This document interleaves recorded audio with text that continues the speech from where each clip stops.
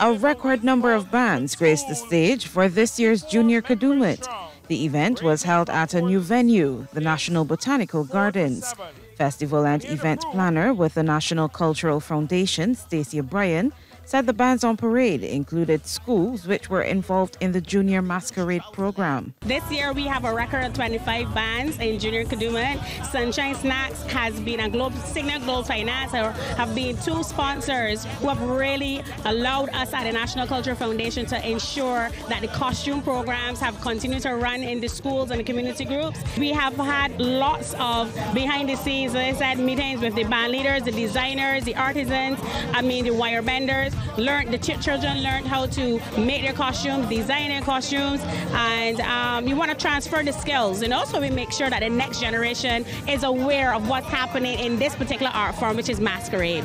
Ahead of the parade, there was also a landship display by schools which participated in a training program this past school term. We were training younger musicians in playing folk band music in terms of accompanying the landship and so on, doing the calls, the insignias from our designers in terms of the schools. So every school should have a landship, and we have to remember what the cultural heritage is about. It's not just about the performance, but it's about bringing a community together and making sure that everybody is well taken care of.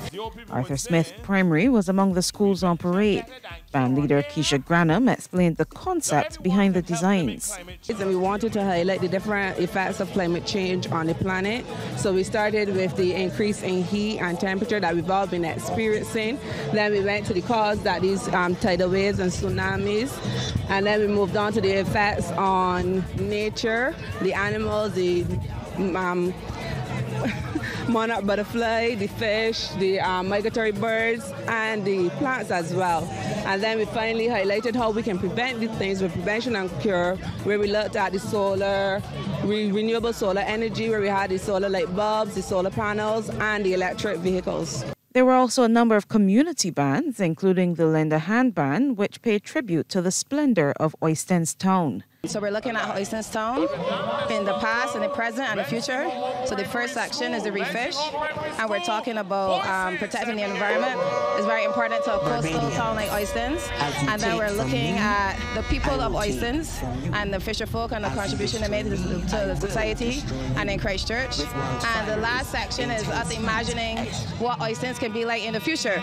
So we're looking at 2050 and looking for wealth, prosperity, and economic development, and keeping relevant in times to come. The prizes up for grabs include Best Festival Designer, Best School Band, and Most Colourful Band. Sharika Griffith, CBC News. And the first primary school.